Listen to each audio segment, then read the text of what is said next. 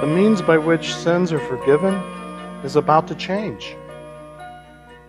It's not going to be from an animal sacrifice. It's going to be from the sacrifice of the Lamb of God, the Son of God who lays down his life. And now sins, when they are forgiven, they're forgiven. I don't think we still understand that. I don't know.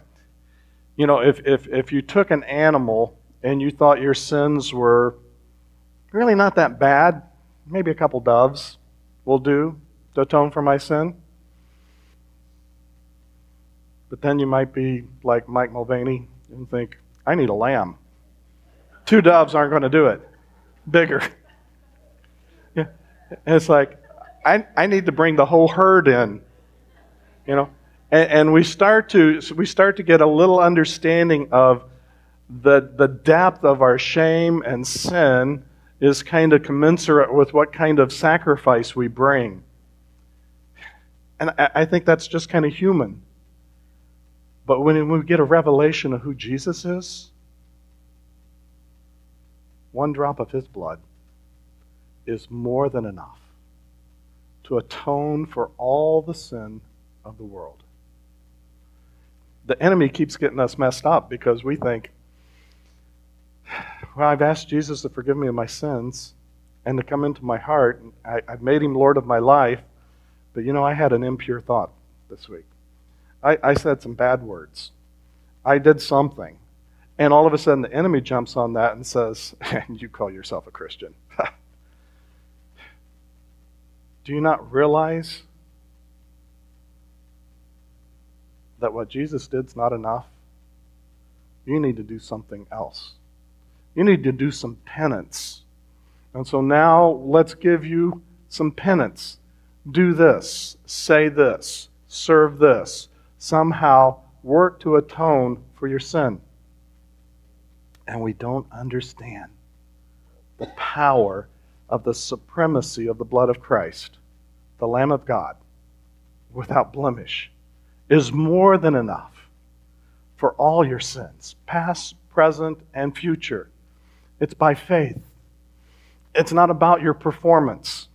It's about what you believe and who you've received.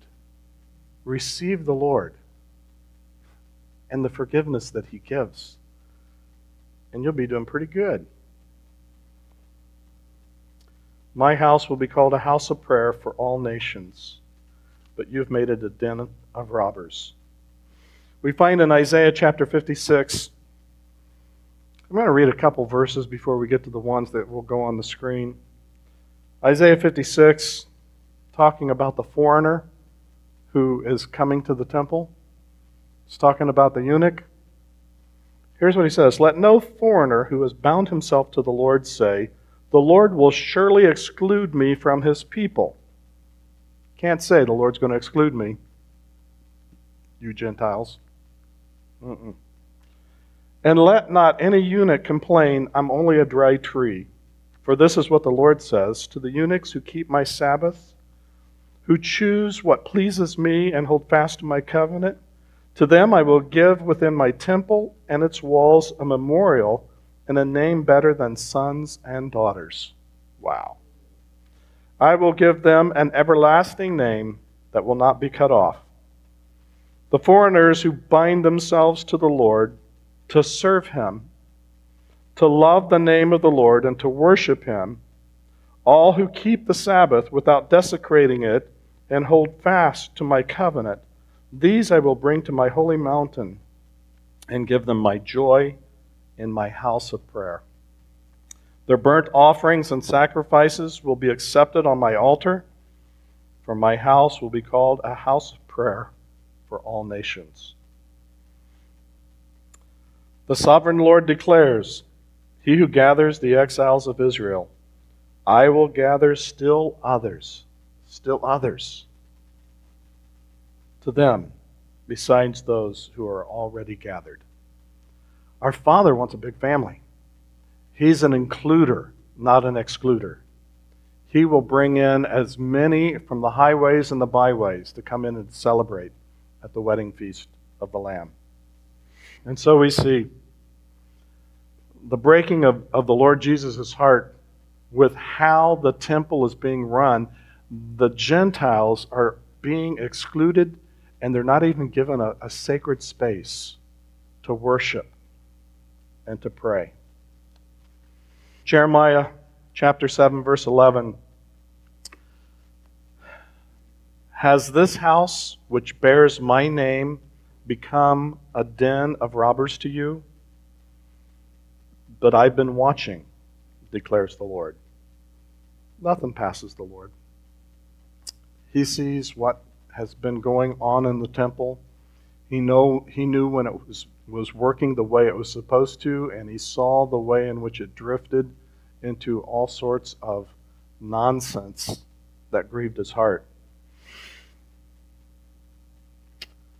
God has always had a heart for his people, but not just the Jews, but for all people. The Jews were supposed to be the priests, the ones who brought the rest of the nations into relationship with Father God. And we find this interesting, considering that Mark is the gospel that is primarily written to Gentiles. So we don't have a whole lot of Old Testament scriptures that are being fulfilled. So this is good news today. Jesus comes, talks to a fig tree, leaves, goes in, upsets business as usual in the temple. Tables, benches, money changing, all of that gets changed. And it's based on the authority. There is no doubt that they are finally getting that Jesus is not in any way doing the messianic secret anymore, that he's the Messiah. He's come in on the donkey, the procession of the Messiah. He now come to the temple, the home of his Father, and he rearranged the furniture and set things back in order. And then he spent the rest of the day teaching. And when it was all over, the boys got together and his disciples, and they left and went back to Bethany to spend the night. The good news, a lot of our religiousness is no longer the basis for our relationship with God. Our relationship with God is based on a relationship with his Son, who loved us and gave himself for us, who had the authority to change things. One of the things that we do here is, Lord, what do you want to change? What needs to be changed? What do we need to do to come into alignment so that the manifestation of your kingdom will be unhindered here? We want your kingdom to come and your will to be done here, just as it is in heaven. See, our mandate is to bring heaven to earth. So we got some things to do, don't we? First of all, repentance. I've got a devotional that every night it calls me to repent for my sins for the day. And when I first got it, I thought, I don't know if I agree with these folks and their theology of needing for repentance and all this kind of stuff. But as I've continued in it, it's amazing. Because it's not me trying to dig up dirt on me. It's me just presenting myself before the Father and saying, Father, is there anything that you would like to adjust? Is there anything that I've done today that really hasn't been exemplary of your heart?